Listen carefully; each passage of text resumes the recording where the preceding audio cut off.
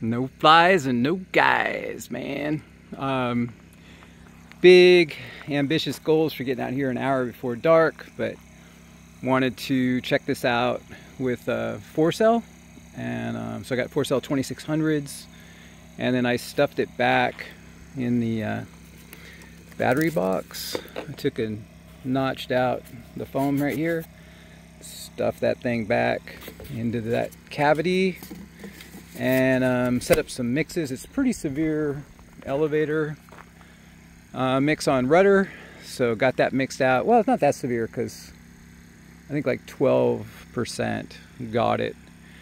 Between the battery, location, size of battery, the mix, this thing got real good. I did you know, a lot of overall 3D stuff that worked really well, way better than before, and then got me a real nice rifle roll, like flag high right there down the runway, like full throttle. This thing really books on the 4-cells, and the ailerons really rock and roll. You know, the tail, it all feels pretty good, and you know, I know I'm expecting a lot, but I'm just wondering, and they're good Metal Gear servos, but ordered some like $70 high-tech servos for it, top of the line. So I'm going to put those in the tail and see how that goes. Might end up putting them on the ailerons too. See if I, you know, get a little more accurate feel, but I don't know. I mean, I don't know that you have to do that, in other words. I'm sure it's going to feel better with those good servos, but you know, for what it is, it feels pretty darn good right now. So got that done. Then wanted to get this plane back in the air that I had just barely started breaking in, and the rudder worked perfect. I was doing these high alpha knife edge down the runway, high speed knife edge down the runway. Things really locked in. Just on one 961. I set it up for 2 servos just in case I need it, but yeah, it's really locked in with one. And this thing tumbles really good. This thing kind of does everything really good. And then the last ambitious part of the goal was to fly this thing right now at sunset with the night lights on. But these things don't come with side force generators or blind nuts for side force generators. So the zoom in, the Extreme Flight Edge does, but it's too late to pull that thing out to try these things out. But yeah, next sunset we got to get out of here pretty much at, you know, dark. So, but just before dark, I wanted to check them out in the sky. But you know, I don't have Alvin here for videos for any of this stuff or any of the other guys, so just as well. But yeah, got the batteries for it. It's a little tiny 3-cell. I think it's 3 cells, and it's like a 375 mod.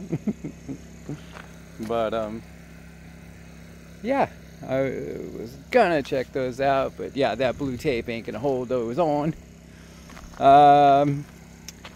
Oh, I will say with these Skywings, I've had it happen on half of my Skywings.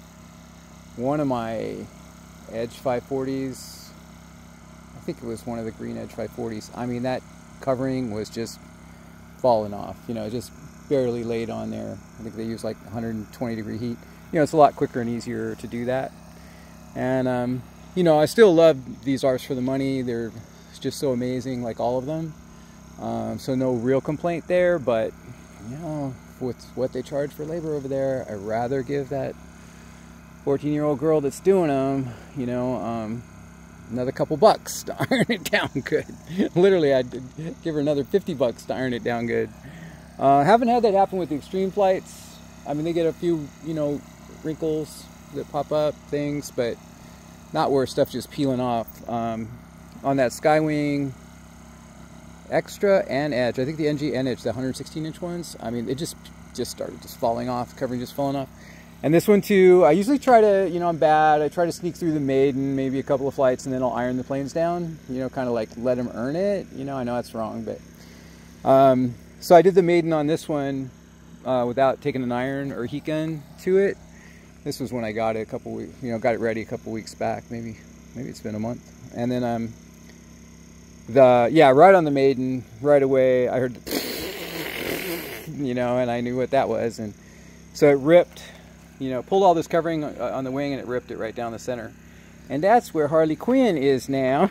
So I finally got around. I just put blue painter's tape all over both wings to keep it from happening to that wing too. And I put it back here on the stabs. And then I just flew it for like 3 more flights until I dorked the rudder. So I've not been kind to this plane. But now I ironed it all down, heat gunned it, ironed it. Took my time, you know, I like to go 200, then 250, then 3, then 350. Really get stuff down good. And heat gun all the wrinkles and bubbles, not iron.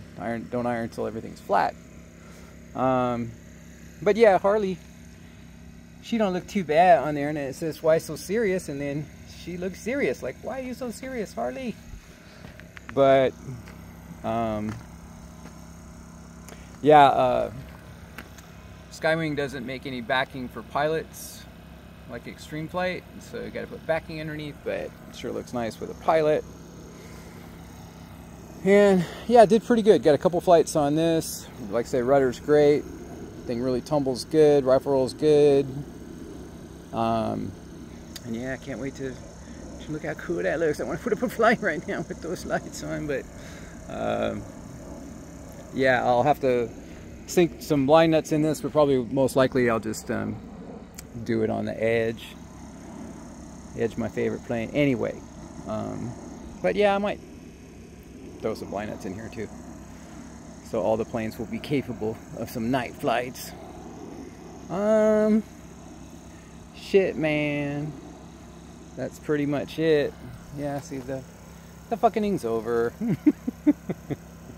It's all good now. All right, out.